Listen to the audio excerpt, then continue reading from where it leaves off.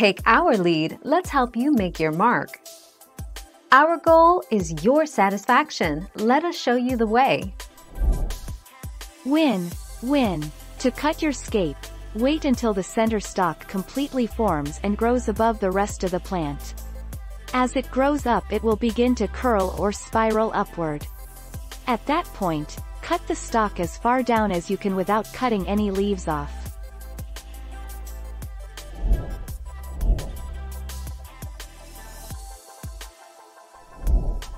Take our lead. There's nothing you need to do to grow garlic scapes other than to plant garlic. Cutting scapes of garlic is an early season activity in March or April. If you allow the scapes to develop, they become woody and lose their flavor. Thank you for watching. Please subscribe and hit the bell notification.